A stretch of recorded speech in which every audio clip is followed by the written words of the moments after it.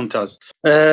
Good evening, everybody, and it's a pleasure that I will be presenting a very nice topic to my heart, the management of AirLeak intraoperatively, and it will be continued on with Dr. Shadi, who will present the management of AirLeak post-operatively.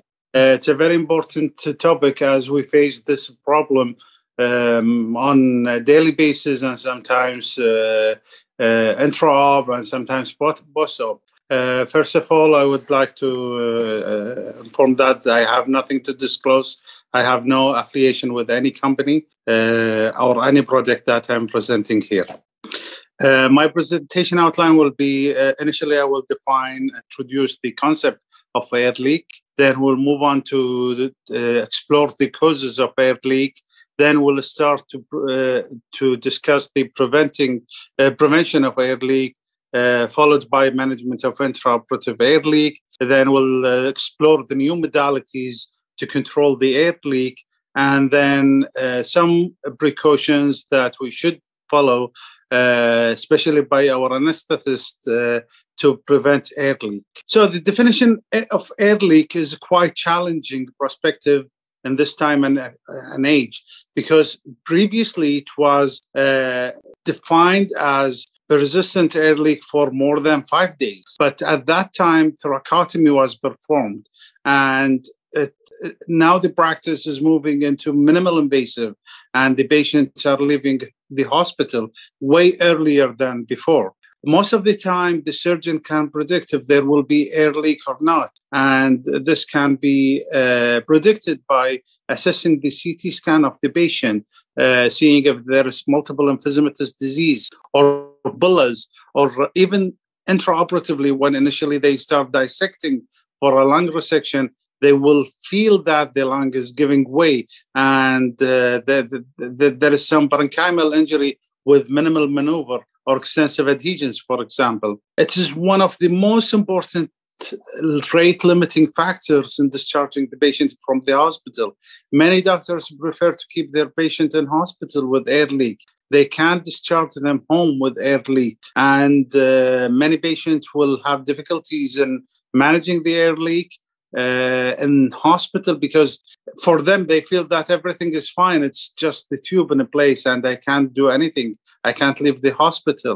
So it is also one of the most annoying complications that the surgeon can fall into. Almost 71% of the patient with AirLeak, it should be detected before the skin closure. The remaining will be detected post-extubation, or when the patient is outside of the operating room. Working in harmony with anesthesia can help identify any AirLeak intraoperatively. The anesthetist can notify you that, I have AirLeak, or if they find anything unusual during their ventilation.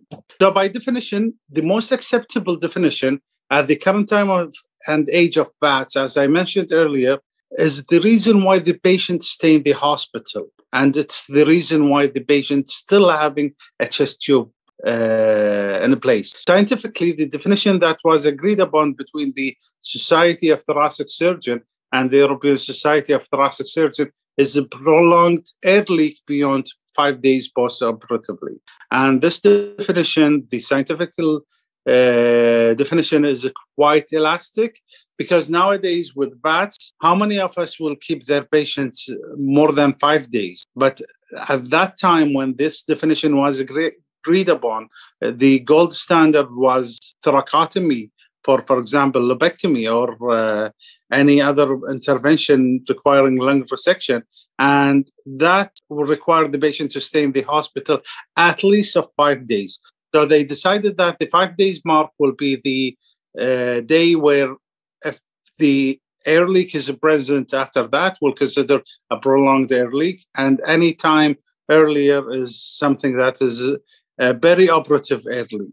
There are multiple classifications of AirLeak. A few of them is Serpillo classification of AirLeak. He graded them 1 to 4, and he defines each grade with associated acts. For example, in grade 1, it happens only during forced expiration only. And grade 2 is all expiratory only, 3 is only expiratory, and 4, which is continuous. SAN classification of AirLeak graded from 0 to 4.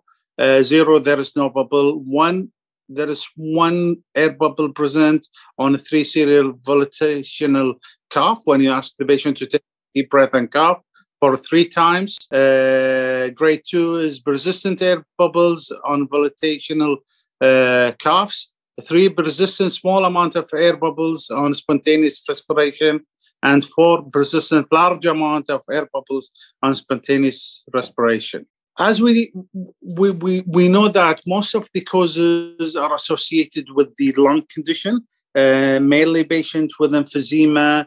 They are more prone to air leak. Patients with COPD, patient on certain medication, for example, steroids, chemotherapy, lower FEV1 is found to be associated with as a predictive value that the patient might develop intraoperative or postoperative air leak.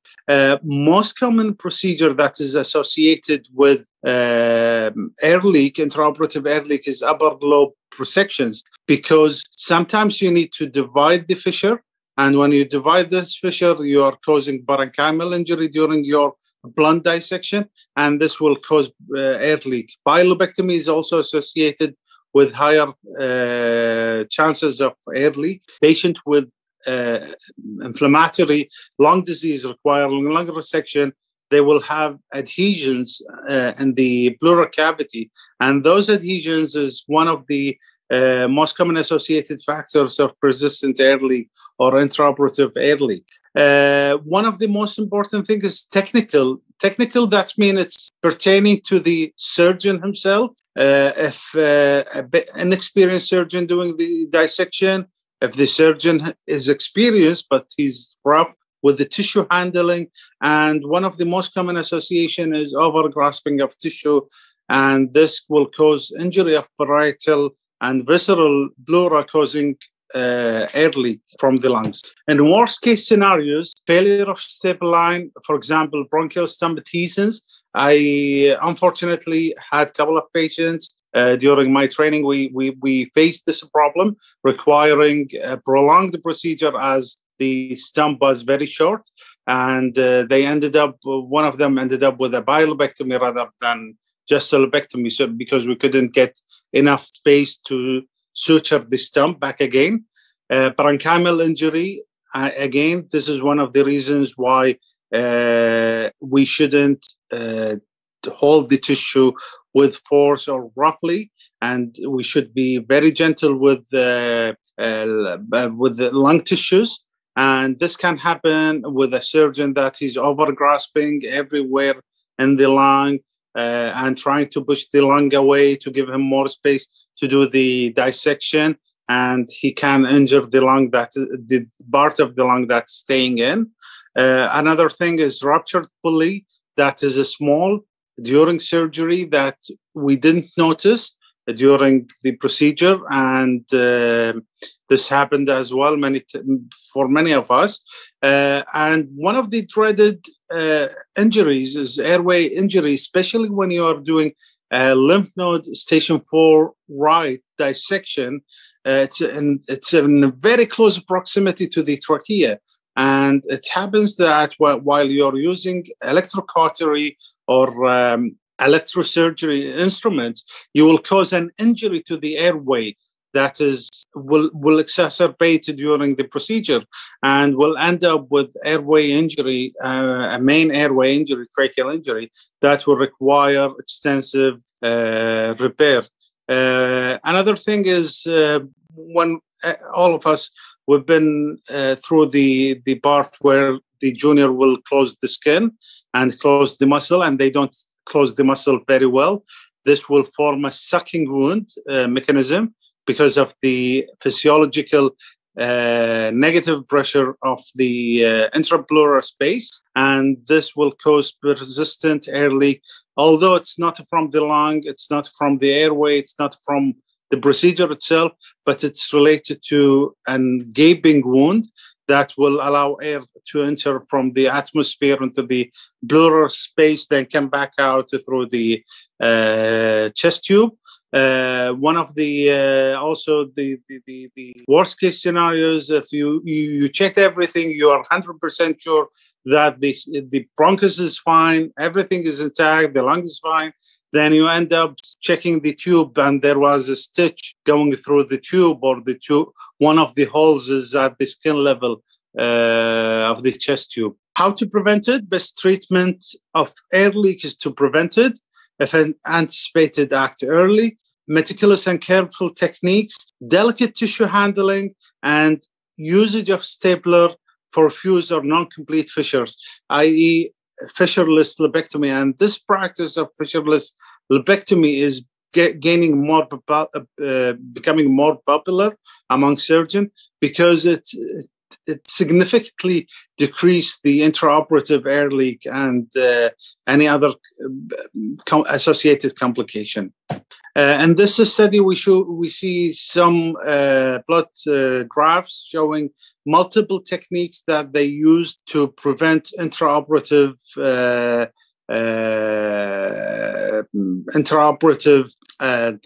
air leak. That the surgeons used a pleural tenting technique to prevent that, knowing that beforehand that this patient will most likely develop air leak, and they did it prophylactically.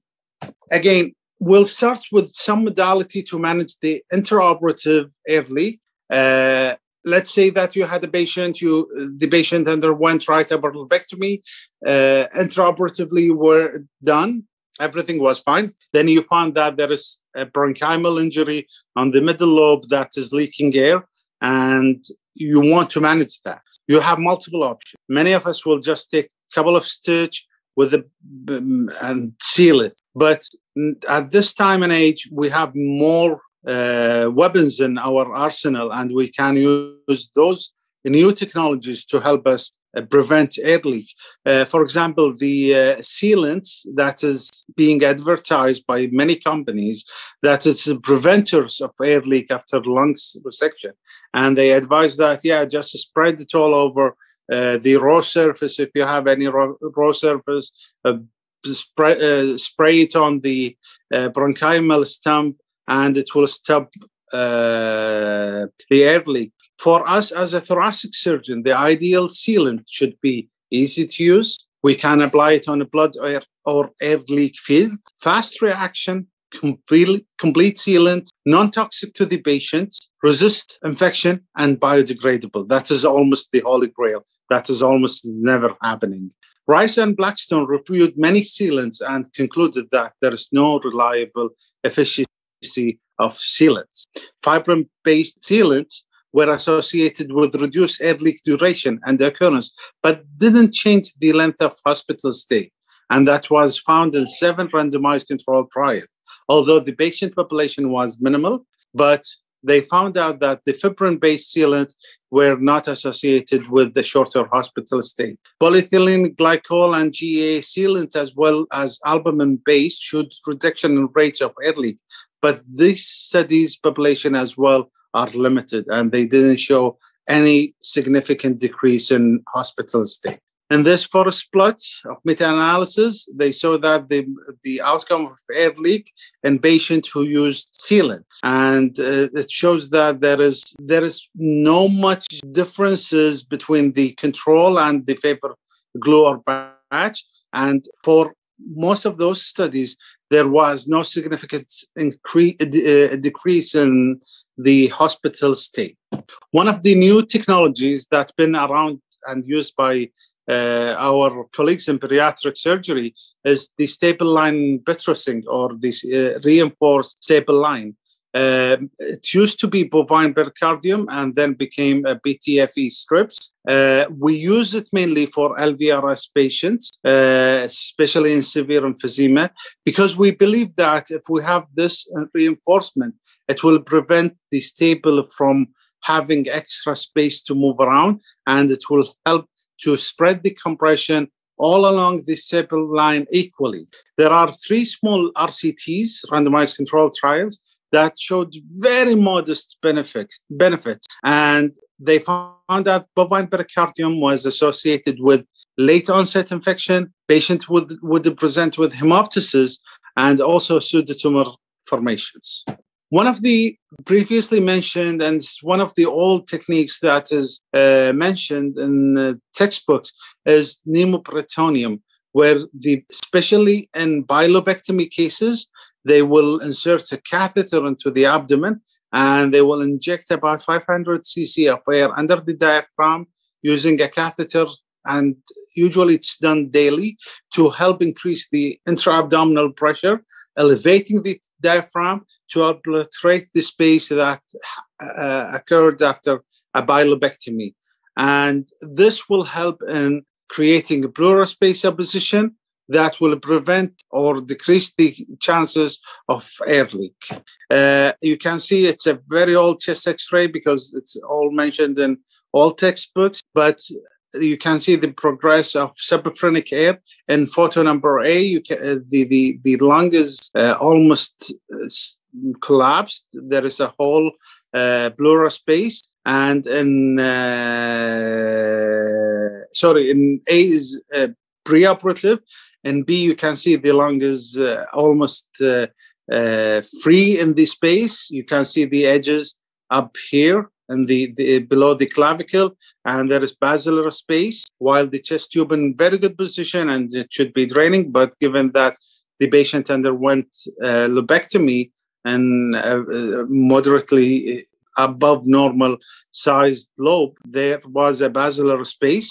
And you can see in photo number C that there was increase in the intra-abdominal air, and there is an elevation of the diaphragm. This created obliteration of the space in photo number D, and this allowed the lung to oppose the pleural space. One of the new modalities also that it was described in literature recently, and I saw it, that the insertion of endobronchial valves. When you anticipate that the patient will have postoperative air leak for a reason that is associated with his lung condition, lower FEV1, or that the procedure will entail extensive dissection and there is a high risk of parenchymal injury, you can insert to the most common bronchial valve that will act as a one-way valve, allowing the air to come out rather than going in. And this will help preventing that if anything happened later on after the surgery, the patient is protected and the air leak shouldn't be a concern. And if the patient is fine, you can take it off in the same setting. There is a small case series associated with endobronchial valve that showed generally favorable results. The only issue with that technique, the valve itself, it's quite expensive, and it should be inserted by trained thoracic surgeon or intervention pulmonologist, and they are not quite there yet. There are a few who's able to do it. And one of the most significant advantages of this procedure is that the valve can be inserted by bronchoscopy during the procedure, before the procedure, and can be removed during the procedure or after the procedure, and even doesn't require hospitalization. Even if you discharge the patient with the bronchial valve, the patient doesn't require readmission to assess to remove the valve. And Dr. Shadi I'm sure he will be talking about this, but one of the issues that sometimes you will end up reoperating the patient and the patient will require re-exploration. And the best way to avoid that is if you are suspecting air leak, you can do the submerged test where you will submerge the lung under saline, as mentioned textbook. I personally prefer sterile water because sterile water wouldn't react with any bleeding or anything, and will give you a good visibility, especially with VATS. And leak tests can be done with anesthesia, asking them to inflate the lungs with a sustained airway pressure of 35. And if you are able to identify the leaking site, you can staple it, suture it, seal it, patch it. You can do whatever you want and whatever you are comfortable with. And one of the most important thing is that if you had closed the chest and you found that the patient is having air leak and you re-explore, even if the patient in the same position and the chest tube is just now inserted, you have to insert a new chest tube and make sure that the chest tube is in optimal position. One of the things that if you are performing bilobectomy, especially in bilobectomy surgeries, and there is a space that is anticipated, and with any other technique that is you are utilizing you are not able to obliterate the space. One of the things that it should be considered is the usage of flaps, muscle flaps, interposition flaps, tents, for example, pleural tent. This is one of the easily done and most effective, with a chest tube under the tent and chest tube on top of the tent, and other space occupying technique. For example, whenever we do a right pneumonectomy and we are suspecting that there is a minimal risk of right pneumonectomy syndrome, we will use the space occupying fillers, for example, the breast implants to obliterate the space and prevent any herniation of the heart or any twisting of the heart. So this is one of the space occupying technique. Also, pneumoperitoneum is considered one of the space occupying technique, and this should be reconsidered in any patient that you are anticipating a massive space or a space that is not going to be filled by the re-expansion of the remaining lung. One of the new modalities, as I discussed previously, endobronchial valve. This is one of the new and novel techniques. There are a few literature reviews on that. And as I mentioned earlier, it is one of the most promising new modalities to prevent air leak. But it is, on the other hand, it is expensive. It requires some sort of training to be able to insert the valve. BTFE sheets, currently being used by our colleagues in obstetrics and gynecology to prevent adhesions, but this sheets can be covering parenchymal injury, and this will help accelerate the buildup of pleura on top of that, so that within 72 hours, the pleura will be building up and covering this parenchymal injury. The staplers now is they come in 3 rows rather than double rows in previous generation of the staplers, and all the companies now, they are providing those 3-row staplers reinforced with BTFE. For example, Echelon, now they have their own line of buttressing, Covidian as well. And also there are many third-party companies that will provide buttressing for whatever stapler you are using. A less traumatic instrument, now we can see that we are more diving into VATS, and we are doing more procedures uniportal. The instrument, if you can feel them with your finger, tip of your finger, you will find that they are now more smoother rather than traumatic as previously used instrument in open surgeries. And this is helping us to go further from causing any injuries to the lung. The use of ultrasonic devices and electrosurgeries, those modalities helped us a lot. And even the companies now, they are inventing more faster, more precise, less heat spreading. For example, I'm not affiliated with any company of those. For example, the Covidian is a bipolar electrosurgery device that has a minimal heat transmission that prevent any injuries to the tissue, nearby tissues, as well as the harmonic. The new harmonic is the 1000 or 1100. They have more focused heat transmission from a blade to another blade, thus decreasing the heat spread, allowing you to dissect close to important or major organs without causing any injuries, thus causing a less injury to lung parenchyma or heat injury to lung tissues. Anesthesia consideration, this is the last slide.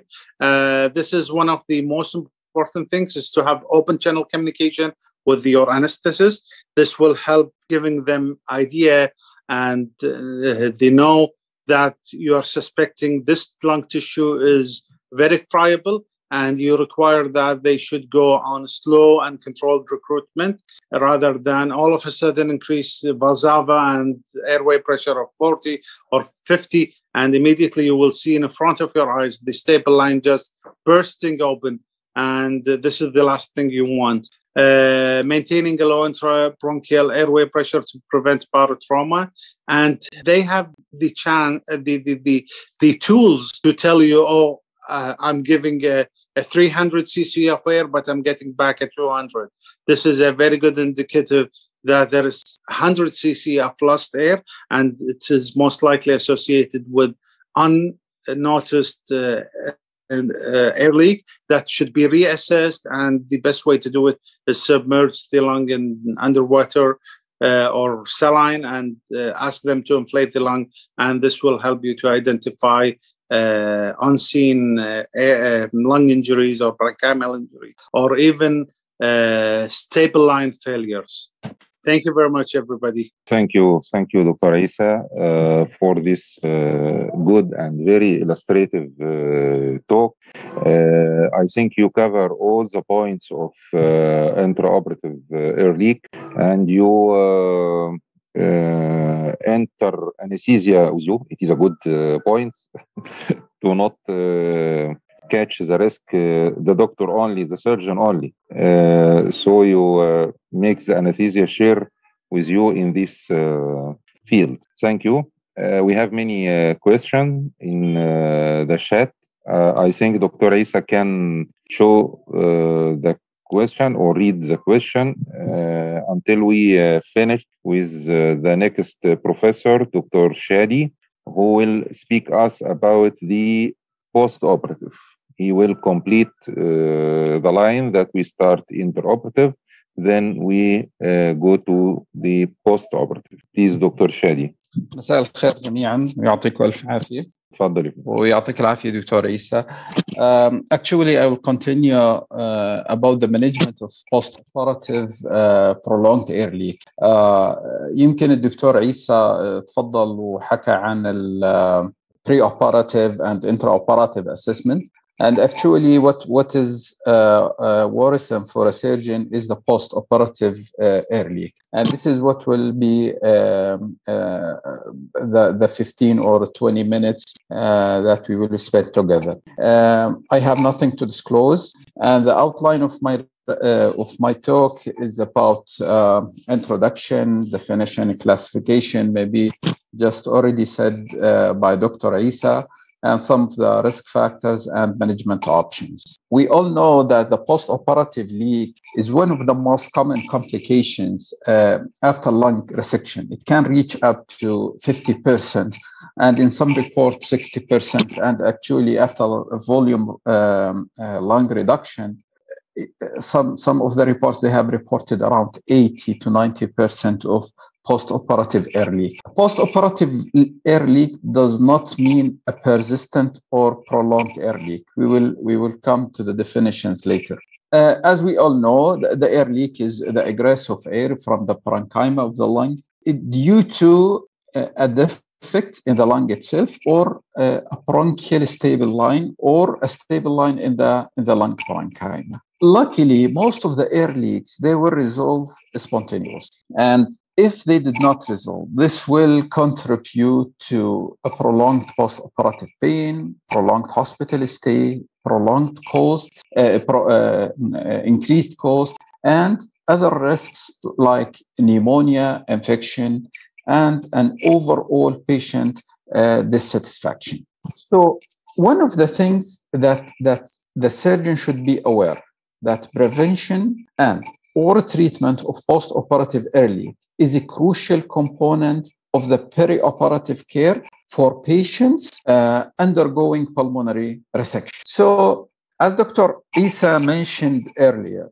that the post-operative AirLeak is defined as prolonged or persistent if it's more than 5 to 7 days. And there is a consensus statement from the European Society of Thoracic Surgery and Society of Thoracic Surgeons that if the leak persists more than 5 days, it's defined as prolonged or persistent. Other definitions or other group or other research groups, they define persistent AirLeak as more than 7 days, especially if they are dealing with lung volume reduction. Other research group, especially Serfolio and his colleagues, they defined AirLeak as any leak that delays the hospital discharge. If we stuck to the strict definition, that is more than 5 days, it will help us in delineating what's prolonged, what's persistent, and what is self-limiting AirLeaks. There are 3 major factors to consider when we are initially evaluating an AirLeak. Those 3 factors are the volume, duration, and the trend of leak. And for example, a larger AirLeak that has been present longer without any improvement has a low likelihood of resolution, whereas a smaller AirLeak that is improving daily is more likely to resolve spontaneously. This is already mentioned by Dr. Isa, that is the Serfolio classification. And there are proposed classifications, too many proposed classifications, but actually the most cited one is this one that is a Serfolio classification, and the other new one that is the Sang classification. Both, they depend on the AirLeak meter that indicates the degree of AirLeak measured in columns. This is especially important in Sang classification, while in Serfolio classification, it's a completely subjective assessment if the AirLeak is during expiratory or inspiratory or continuous AirLeak. Recently, we have a new digital chest drainage system that allows direct quantification of flow through the drainage system. These digital drainage devices display the flow in mil per minute, and as well as the pressure difference, maximum and minimum, I mean the plural pressure difference. If we want to inspect or to talk about the epidemiology of the post-operative AirLeak, we can find that up to 50 to 60% of patients who underwent elective thoracic surgical procedure will experience some sort of AirLeak. But luckily, up to 50% of them, this will resolve in the post-operative day 1. And by the post-operative day 5, most of the leaks will be resolved. But up to 6 to 18% of the patients, AirLeak will fail to resolve. And this is what makes the post-operative hospital stay longer, the cost is longer, the pain, and it invites complications like infections or empyema.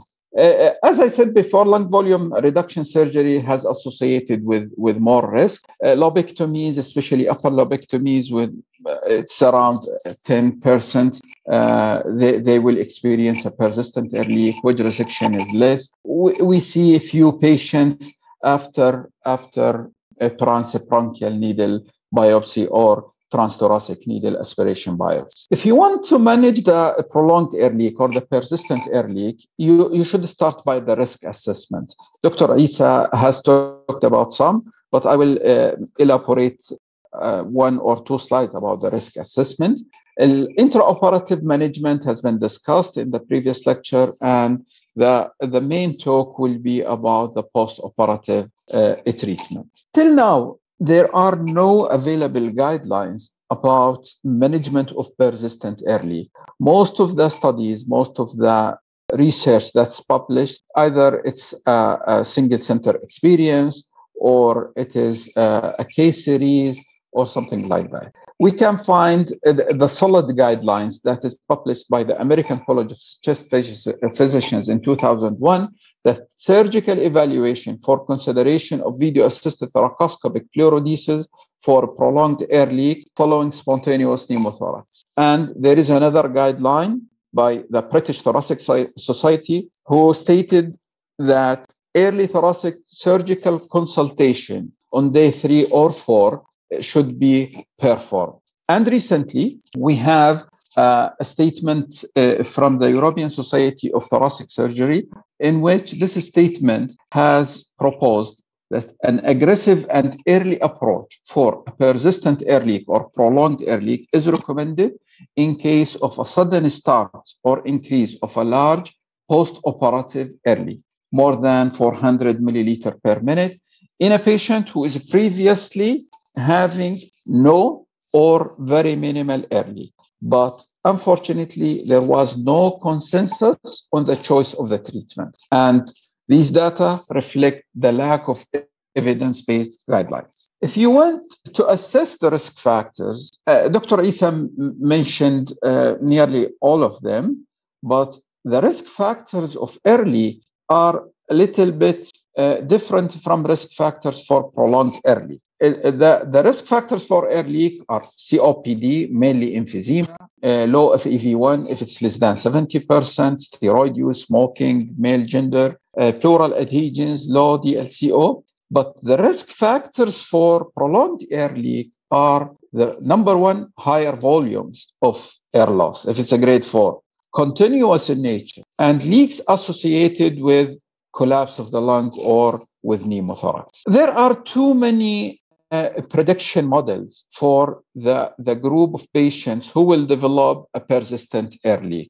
You can see in the literature, if you review the literature, there are more than 5 studies who decided or who said that the pleural adhesions, resection type, lobar locations are predicting factors for prolonged AirLeak. More than 5 studies in which they stated that FEV1 and gender are so important.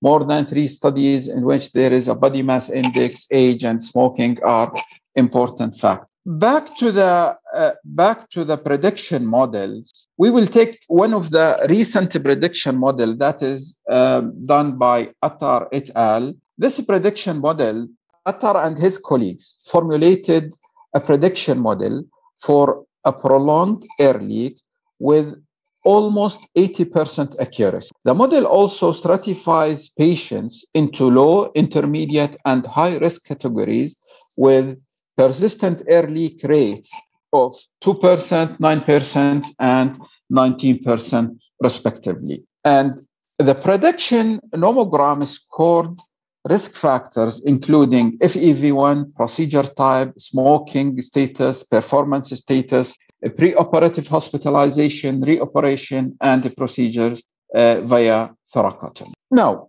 if you are facing a patient with a persistent or prolonged AirLeak, i.e. more than 5 days, you have several interventional treatment options to address a prolonged AirLeak. Although our preference is to manage pleural space using an outpatient chest tube, other options include chemical pleurodesis, autologous blood patch, placement of endobronchial valves, and reoperation using topical sealants, pleural tents, wedge resection, etc.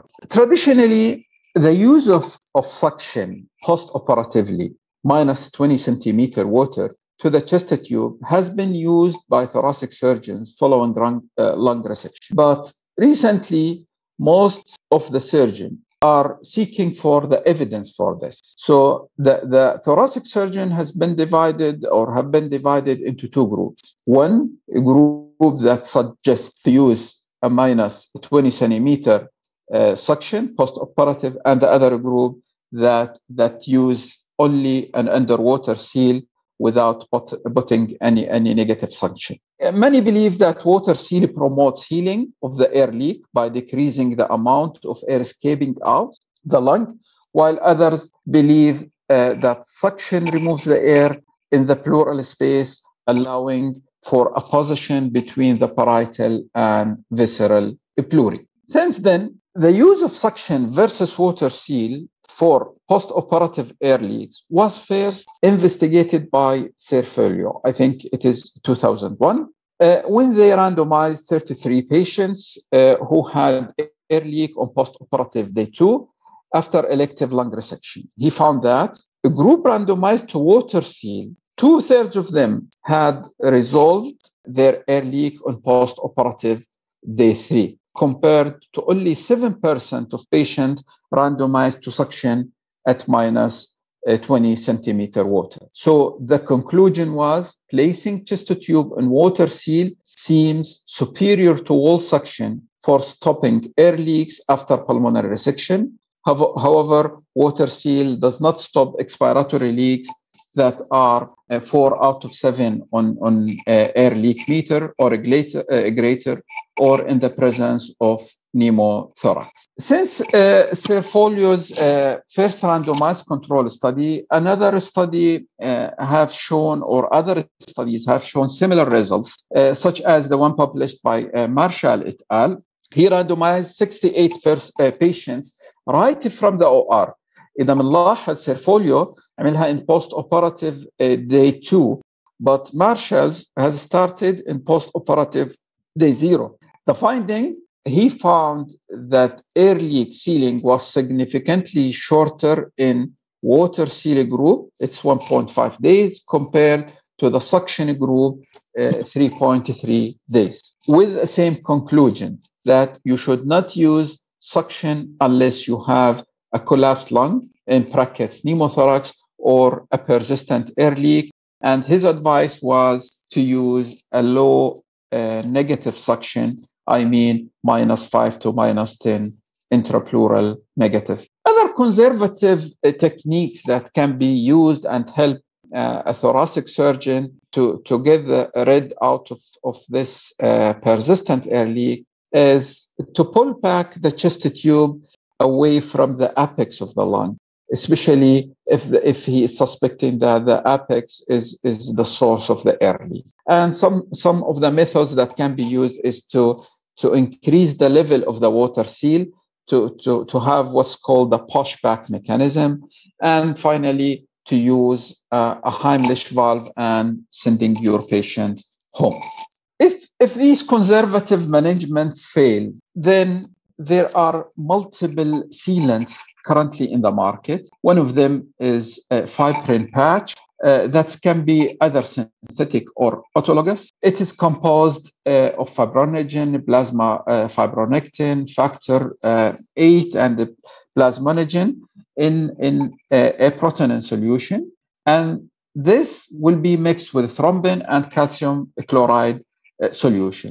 Once the thrombin cleaves the fibrinogen, this will end up with the final pathway of the clotting cascade. So this clot will help in a stoppage of the air leaks. As Dr. Isa mentioned, prophylactic intraoperative use has shown no significant difference in decreasing the post-operative leak. But if you have a post-operative leak, then you can use fibrin either through the chest tube or thoracoscopically, or even through a fiber optic bronchoscope. The benefits of fibrin patch, it's painless. It can be given bedside without any, let us say, major side effects other than the risk of bloodborne infection or antigenic reaction.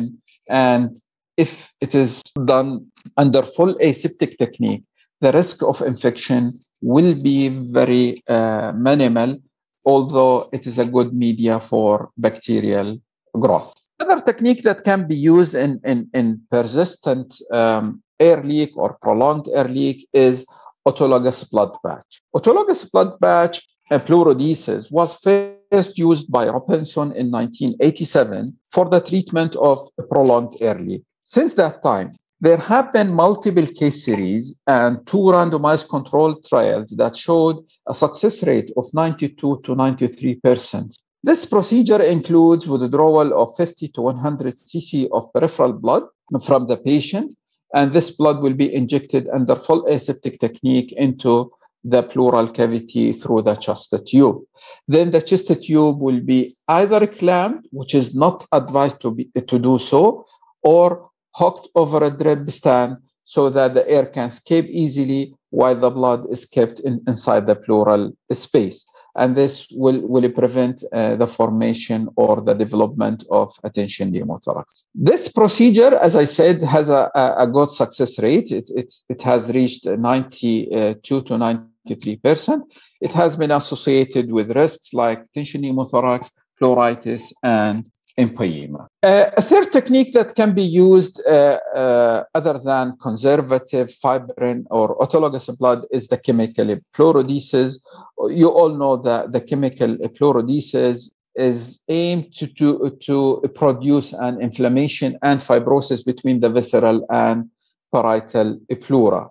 It treats the air leak, and it helps a lot in preventing the recurrence. Despite the consensus that chemical pleurodesis is an effective tool in management of prolonged air leak for high-risk inoperable patients, researchers remain divided regarding the best pleural sclerosing agents. Some of you may use talc, some may use tetracycline, but the guidelines of the ACCP and the ATS recommendation, they prefer doxycycline due to the risk of ARDS that's associated with usage of the talc. The mechanism of action of doxycycline, or even the other chemical agents like pleomycin or other subgroups of doxycycline, they will damage the mesothelial surface and interfere with the repair, and will promote fibrin deposition into the inflamed pleural space. As we all know, the risks of pleurodesis is pain. It is not a benign, minimally invasive procedure due to a severe post-operative or post-procedural pain. It's associated with sometimes with infection if you have a persistent pleural space or a wide pleural space. And if you use a talc as a chemical pleurodesis agent, ARDS is a possibility. The endobronchial valve is a one-way valve that are relatively new advancement in a prolonged air leak. And as Dr. Isa said, they can be used intraoperatively, but the most common use of these valves is in the post-operative period. They provide a safe and minimal invasive alternative to surgical correction in patients with high surgical risks. Endobronchial valves prevents air from entering pulmonary parenchyma distally while allowing air and secretions to travel proximally and thus be drained. The occlusion of air distal lung segments causes isolated atelectasis, and this atelectasis will be very effective in decreasing or stopping the air leak. Till today, we have 2 FDA-approved brands, and these endobronchial valves can be installed using a flexible bronchoscope with conscious sedation. The procedure usually started by localization where the source of air leak is. And this localization can be assessed by the help of a Fogarty catheter, in which the surgeon or the pulmonologist can block the segmental bronchi and then see the leak meter or the digital suction system. If there is no air leak, so he targeted or he hit the right target, so he can insert the endobronchial valve easily. Although it's expensive, there are reported cases that they insert up to 6 or 8 endobronchial valves. The recommendation by a largest series that these valves should be removed after 6 to 8 weeks, although there are reported series with permanent endobronchial valve. These two photos shows one of the endobronchial valves. This is the spiration one, and the other one is that is like a duckbill shape.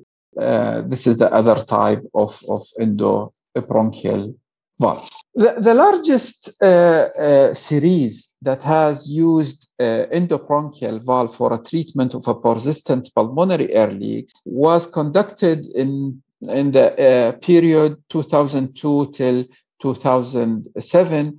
They have recruited around 40 patients from 17 international sites, and the persistent air leak has resolved or decreased in 92.5%. In around 47.5%, there is a complete resolution, while a reduction in 45% of the group. The adverse events of endobronchial valves, they have reported valve expectoration, moderate oxygen desaturation, initial malpositioning of the valve that require redeployment, pneumonia, and MRSA colonization. Luckily, there is no reported mortality due to endobronchial valves. This table shows the series of the different methods and techniques that has been used in management of patients with persistent air leak. If air leak persists despite conservative medical and endoscopic techniques, then operative intervention is likely required. Traditionally, an open thoracotomy approach was used, but nowadays the mainstay of treatment is minimal invasive video-assisted thoracoscopic surgery. This is often done through the same incision the pulmonary resection was initially performed. And once the decision is made to take the patient to the theater, the first step is to identify the air leak site by submersion test. Then you can choose either to stable or to use pleural tint, to use pleurodesis, or to do a combined procedure. I mean, stapling plus sealant or stapling plus pleural tint. It depends on the intraoperative findings. This algorithm, I'm not sure if it's quite clear, has been proposed by Sir Folio and his colleagues recently and published in Thoracic Surgery Clinics in 2021. Actually, it summarizes what we have said in the previous 20 slides. The take-home messages from the management of post-operative or persistent post-operative air leaks that we should know it can occur in up to 50 to 60% of the patient. Luckily, most of them will resolve by day 5 post-operatively. The risk factors include COPD, mainly emphysema, low FEV1, if it's less than 70%, obesity, male gender, steroid use, nutritional status, if it's poor, pleural adhesions, and upper lobectomies or bilobectomies. There are several methods to address air leak if it persists beyond 5 days, including outpatient chest tube management, which is the most common, or to use fibrin patch or chemical pleurodesis or even surgery. Digital drainage system has shown to limit the inter-observer variability regarding decision-making for chest tube management and had equally shown to reduce length of stay after pulmonary resection. Thank you for attention. ويعطيكم العافية جميعا. Thank you, Dr. Shadi, for your very beautiful and illustrative talk about the post-operative management of the air leak. I think we cover all the points intra-operative and post-operative air leak. And for the time, I will start rapidly to discuss the audience about the messages or question in the message. Dr. Amir, اللي ليه سؤال بقى ممكن يعني هستأذن حضراتكم ويتفضل يرفع ايده كده. في قدامي في الدكتور رياض. اتفضل يا دكتور رياض. السلام عليكم، مساء الخير جميعا ويعطيكم العافية. اتفضل. الله يعافيك. هلا رياض. أول شيء شكرا جزيلا يعني على الجروب الرائع، يعني فعلا يعني very valuable. يعني دكتور شادي ودكتور عيسى، يعني thank you very much for the nice pictures. You covered many things. يعني I have a comment or I have a question. My comment يعني during يعني longer section, especially for cancer surgery, some patients like you said, many adhesions, patients after neoadjuvant emphysema, so IPD. يعني بشوف أنا مثلا إنه you have to differentiate by two types of AirLeak. يعني I will never leave the operating room with AirLeak from the bronchial stump. يعني even if it's very minor, I don't anticipate it to close. يعني وفي المرضى اللي بيكون عامل مثلا major lung resection, lobectomy, pneumonectomy, I usually cover the stump with pedicle flap, and I prefer the pericardial flap, يعني pericardial fat pad pedicle flap. Parenchymal leak, sometimes if it is small and you free the lung واللنج يعني ما في adhesions would fill the space, يعني usually it will close as you said يعني within 1 or 2 days. يعني هلا في two maneuvers. يعني I think مرات you can temporarily paralyze the phrenic nerve by injecting xylocaine or lidocaine, or you can crush it with يعني with forceps. It causes temporary paralysis, especially when you have space, and by يعني decreasing the space, I think the AirLeak will resolve very fast. I appreciate your comment on that. My question, what do you do if you don't have a lot of AirLeak, but you have a bad surgical emphysema and the lung is expanded after the surgery? What's your approach? Bad surgical emphysema. طيب اتفضل. هلا دكتورنا، شكرا على الأسئلة الجميلة. طبعا of course nobody would leave the operating theater if there is even a slightest suspicion of leak from the bronchial stump, and whoever is leaving the OR with a bronchial stump air leak, he should reconsider his choices. I think it's always advisable to have some sort of a flap covering the bronchial stump when doing pneumonectomy or even by lobectomy. This is the proper thing to be done. And one of the safest flaps to be used is intercostal flap.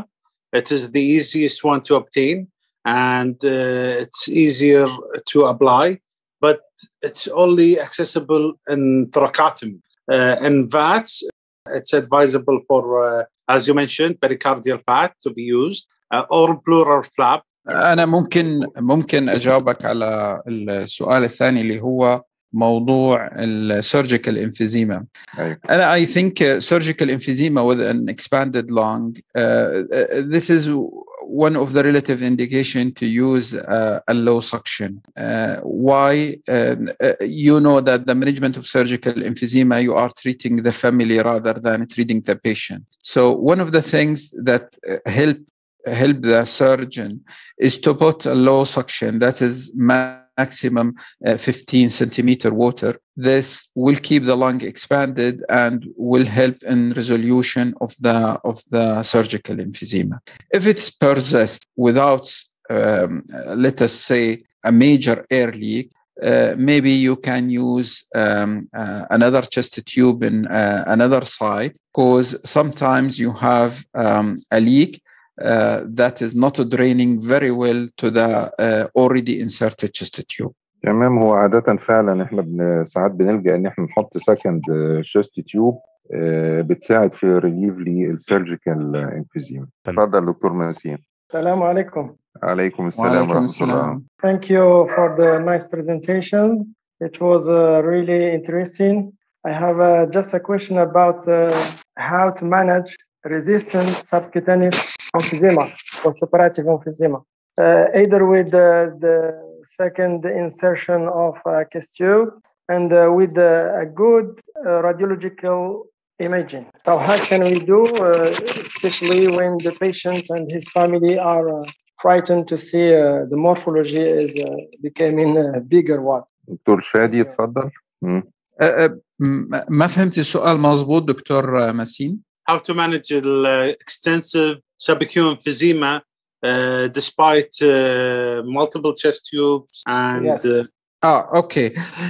In the extreme scenarios of surgical emphysema, after you have used chest tubes and suction, and still you have a patient with disfiguring emphysema, let us say, this means that the leak is extremely high, and the best option, if you have a source and a known source, is to go back to the theater and correct this source. If the patient is so fragile, then you can do two small supraclavicular incisions, or in some reports, they advise to insert a subcutaneous drain.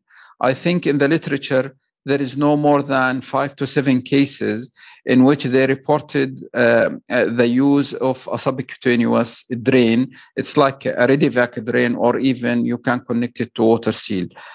It's either, doesn't make any difference. Actually, I haven't seen this. I have trained in Germany in a center who, in this center, they operated around 1,500 cases per year. They haven't used this technique at all. In Jordan here, I haven't used this technique at all. Maximum that I have done a small supraclavicular snips bilateral. Thank you. Thank you. This is a very good approach. I think the easiest one is to have supraclavicular incisions, small stabs that allow the air to vent, and you should understand what is the underlying cause. Yes. Yes, of course. Dr. Samer, thank you. Dr. Samer, مساء الخير للجميع. أنا والله بس to share with some discussions based on my experience with my colleagues. بالنسبة لآخر سؤال subcutaneous, أنا I will go up with the digital suction to -40. If it's not improving, I will insert another chest tube على second intercostal space. ما الكومنت تبعتي على موضوع في حالات diffuse emphysematous lung disease أو lung volume reduction surgery. Here احنا it's a challenging position, a challenging صراحة situation to go for surgery, especially with a stapled باترست ستيبلر. هلا احيانا معظم الدول ما بعرف انتم عندكم لكن الباترست ستيبلر sometimes not available. I'm using the plura نفسها، بس بعمل بينينج للبلورا بحطها على الستيبلر as a buttress, even though sometimes I starting using mesh with glue to fixing over the stapler line to minimize air leak. اخر نقطه مع الدكتور بالنسبه للانستيزيا، البوينت الانستيزيا، انا بس بدي اعطي مسج لانه based on my training I got 2 cases with airway injury by anesthesiologist. Sometimes if the trial of W intubation extended more 2 to 3 times, you should think about airway injury. آخر نقطة مع الدكتور شادي، I disagree with you في شغلة اللي هي موضوع البلد باتش، نسبته عالية جدا. انت حاطط اتوقع بالليترشر 80 to 90% manage air leak. practical wise I didn't think successful rate لهالدرجة ل 80-90%. واخر نقطه talc pleurodesis theoretically مكتوب بسوي ARDS، لكن practical I didn't see any case with ARDS after talc pleurodesis. بعرف شو انتم خبرتكم، هل شفتوا حالات ARDS after talc؟ I don't know. بسمع منكم. دكتور سامر اللي هو التعليق على البلد باتش، although انه في كيس سيريز بس في randomized control studies، والراندومايز كنترول ستاديز بتوقع is a strong evidence لنحكي البرسنتج. ف it is 90%, it's 90%. I don't think one of us عنده couple of cases ممكن يحكم على هذا البرسنتج بوجود randomized control studies. هلا بالنسبة للتالك it is an ACCP recommendation, sorry it's not a recommendation, it's a guideline. That's doxycycline, it's preferable, although the success rate is less than the talc. And this is also supported by recommendation from the Society of Thoracic Surgeons that doxycycline or its derivative is preferable to the talc due to the risk of ARDS. If you haven't seen an ARDS, you are lucky, but the people who will see an ARDS after talc pleurodesis, those who operate upon pleural mesothelioma patients or who do a pleurodesis quite common with talc. So it's reported in the literature that ARDS can happen if you take the autopsy studies. After a talc fluorodesis, in the autopsy, they found talc in the brain tissue. They found talc in the lung parenchyma. They found talc also in the liver parenchyma. And this is why most of the authorities and the societies against talc fluorodesis. I agree with you. يعني أنا شخصيا في حالة حصل لها ARDS من الفلوريديسيس بالتلك، بس هي one case. بس طبعا one case is enough because the ARDS has a fatality rate of 50 to 70%. So one case is enough. One case is enough to say it is not advisable. It's not contraindicated, but it's not preferable. Not preferable بالظبط كده. بالنسبة للبلاد, we perform fluoridesis using bleomycin or mechanical fluoridesis. During my training, they relied heavily on talc slurry, and 50% glucose. Also, one of the interesting things whenever we are doing a surgery, I do it myself, is dilute some betadine with a saline and wash the chest with betadine and saline. Betadine has the tendency to create an inflammatory response to the pleura, and this will create a good fluoridesis that is not as aggressive as in talc. Recently, we had a patient who presented with chylothorax. We did tube ligation. He's still draining very high numbers every day. So we did VATS and we did talc fluoridesis. His X-ray shows exact image of ARDS, but luckily he was not in ARDS yet. But he was treated as the patient of ARDS. I never saw a patient who received talc, a proper talc, without showing some changes in the lung associated with ARDS. كومنت على نفس النقطة اللي الدكتور شادي ذكرها الخاصة بدكتور فراس اللي هي 50% جلوكوز. أنا حابب أعرف تفاصيل أكتر عن النقطة ديت، لأن أنا لا أتصور يعني إيه row surface area like lung and pleura وأدخل بهاي constant. yes. فهل ده هي one of the two most important consideration whenever you're doing glucose fluoridesis or 50% dextrose fluoridesis is that there will be abnormal, very high drainage in the next few days, extremely high because of the oncotic pressure differences between the pleura and the fluid. And another thing, if there is very extensive air leak, it's an amazing medium for bacteria growth and complication by empyema. And we had a patient who underwent LVRS, complicated with persistent air leak. And one of the consultants decided that he will do dextrose fluoridesis. And immediately in next day, he started to spike fever. And on post after the fluoridesis, post of day 3, there was pus coming out, and he ended up with decortication and empyema. اوكي، ويعني احنا مش هنعرف نرد على النقطة دي الا لما الدكتور فراس بس يعني يبقى معانا. شكرا يا فندم. انا بس كمان بسأل عن النقطة what is the sure indication to go back for prolonged AirLeak؟ امتى ادخل العمليات تاني للحالة ديت؟ شكرا لحضرتك فندم. طيب ماشي، اتفضل. انا اعتقد ان باليوم السابع بعد 7 ايام من اليوم السابع post of day 7 of persistent air leak, and you tried the conservative measures as was mentioned by Dr. Shadi. There is no response or the patient becoming more symptomatic, for example subacute emphysema increasing والامور هذه, I would take him back. ما انطر يعني my deadline is day 7. يعني انت بتقول حضرتك ان انت ري اوب في اليوم السابع. يمكن معلش انا هختلف معاكم في النقطه دي شويه. دكتور محمد بس لانه رافع ايده بعد اذنكم. ازيك دكتور ياسر بيز؟ اتفضل دكتور محمد. الحمد لله، اتفضل يا فندم. ديسكشن طيب، وكنت بس عايز اسال هل في حد من اور كوليج عنده خبره في البلازما في حالات الميجور ايرليك. هو يعني اسمح لي انا هرد على حضرتك. البلازما دي انا اشتغلناها حالتين بس، نتائجها كويسه، بس ما عنديش يعني ما عنديش حاجه اقدر اقول لك ريفرنس يعني بالنسبه للحالات البلازما. ده بالنسبه لي، ما اعرفش باقي الزملاء برضه يقدروا، لو حد ليه خبره يتفضل يعني. هلا بتوقعش انه بالليترشر there is too many cases about the plasma. I have reviewed this. بس ممكن تلقى platelet gel، ممكن تلاقي إيثانولامين، ممكن تلاقي أشياء غير البلازما itself. لا، في نقطة الدكتور عيسى أنه back to surgery بال7 day.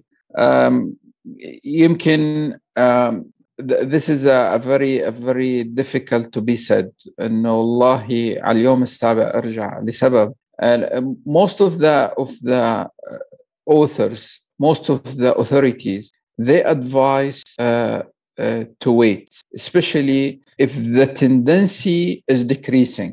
يعني the indication for to go early if you have a collapsed lung or there is a persistent pneumothorax and the tendency is increasing rather than decreasing. So you should depend مثل ما حكيت على 3 شغلات اللي هم volume والتندنسي اوف ذا AirLeak والجريد تبعه. فاذا كان والله التندنسي از decreasing while to go back so early، يعني ما هو عم بخس. يعني افرض انه كان عندك بتستخدم انت digital drainage system او بتستخدم السبجكتيف اسسمنت سيرفوليو اور سانج، وباليوم الخامس لقيت والله انه جريد 3، باليوم السابع لقيته جريد 2. So the tendency is decreasing. وصلت اليوم السابع وهو grade 2. I will not go back.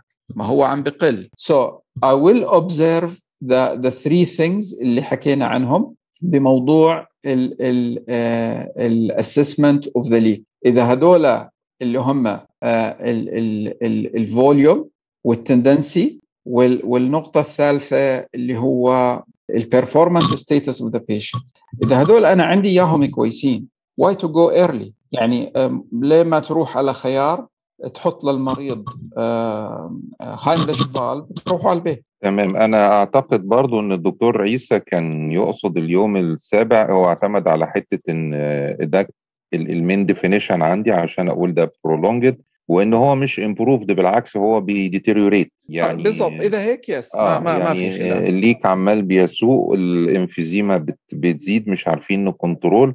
انا هبقى معاه في النقطه دي، ان احنا ممكن 100% العيان تاني 100% ونري ايفالويت. انما لو لقينا اي بريق للتحسن، الدنيا بتقل ووصلنا فعلا لليوم السابع، اعتقد ان احنا ندي فرصه اطول، وبالذات ان حضراتكم وضحتوا ان في عندي كذا مانوفر تاني انا ممكن استعمله. يعني الفالف ممكن يبقى متاح عندي، نجرب البلوريديسيس باكتر من طريقه عشان ما اعرضش العيان تاني ري اوبريشن يعني. طيب حضراتكم في اي حد ليه اي اسئله تاني او استفسار في اي نقطه؟ لو تسمح لي بس في عندي يعني نقطه بالنسبه للدكتور رياض، حكى على موضوع البرونكال ستامب او حالات مثلا النيميلكتومي. هذا طبعا ديفرنت توبيك، ممكن يكون ايرليك. بس غير الفالف اندوبرونكال فالف استخدمنا الامبلاتس ديفايس اللي هو استخدموا الكارديك سيرجنز في الفورامين اوفال كلوجر. الامبلاتس يعني بكون ريل رود من خلال برونكوسكوب، وبس بده يكون هذا طبعا المريض يكون عامل زي ثراكوتومي او اوبن ويندو to introduce الامبلاتس كاستمايد، نحكي كاستمايد امبلاتس ديفايس. شكرا جزيلا وللأمسية الجميلة. شكرا جميعا. يعني اسمحوا لي برضو أسأل تاني لو في أي سؤال أو حاجة في الموضوع مهم وكلنا بنواجهه، والأساتذة بصراحة غطوه بأسلوب رائع، وغطوا تقريبا كل النقط اللي احنا يعني دايما بنسأل عنها. ما فيش حد ليه أي استفسار أو أسئلة؟ السلام عليكم دكتور ياسر. سلام ورحمة الله. هو بس بالنسبه للجلوكوز، احنا كنا في مصر في الصيدله العباسيه كنا بنستخدمنا بعض الاحيان الفيسكم، وهو ماتيريال بتتحلل بالجلوكوز 5%. يعني كل الاذر ماتيريال اعتقد انها بتتحلل بالنورمال سلاين، لكن هو الفيسكم الحاجه الوحيده اللي كانوا بيتحلل بالجلوكوز 5%. فمش عارف هل دي الطريقه اللي هو دكتور فراس يقصدها ولا لا. فراس يقصدها يعني. مش عارف بقى هل هي ولا لا، يعني هل هو بيحط الجلوكوز 50%. هو الدكتور فراس علق قال يا فندم takes اتفضل through يعني. 50% to produce a layer of sugar that seals the lake and helps with pleurophysis. I think pleurodesis بس by mistakenly written like that. فهو بيقول ان الشوجر لاير بتسيل، لكن مش 5% يا دكتور محمد، هي 50. 50 50 يعني نخلي بس الدكتور فراس يكتب لنا تفصيل شوية للنقطة دي، إن شاء الله. ولو الزملاء محتاجين ممكن يعملوا ديسكشن مع الجروب حتى بتاعنا، يعني ده بحيث ان احنا نشوف برضو لعل وعسى تكون نقطة يعني مفيدة لينا لو نقدر نستخدمها، لان هو موضوع سهل يعني. لو تمام يا هو فندم. فعلا متأكد ان هو حاجة مفيدة هيبقى سهل بالنسبة لنا كلنا. تمام يا فندم. طيب انا عندي بس اتفضل. معلش يا دكتور اخر حاجه يعني. اتفضل يا حبيبي. الله يكرمك. امتى نعمل بلورال تنت انترا اوبراتيفلي؟ بلورال تنت. ايوه فندم. الدكتور عيسى متهيألي هو الانترا اوبراتيف. طبعا البلورال tent can be done mainly in any apical resection because you will release the pleura and cover the for example, if you are doing right upper or left upper, you can use the pleura reflection and cover it, but also it can be used to cover the stumps, hilum, and other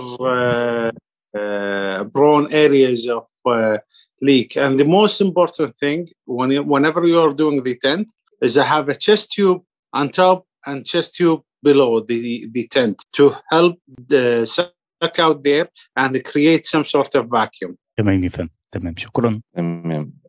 شكرا. في اي اسئله تاني؟